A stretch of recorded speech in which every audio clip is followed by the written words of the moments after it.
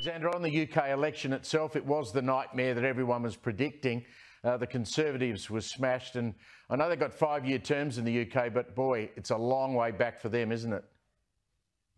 It is a long way back for them. They'll have to re-energise themselves, not just in attacking the government of the day, and it's important oppositions do that effectively, but they need to start thinking through what they stand for again. And if they can do that successfully over the next couple of years, they'll start to rebuild public support. But they lost a lot of public support by being so unsuccessful on handling the issue of immigration, by spending too much money, by running up huge public debt, partly because of the COVID crisis, admittedly.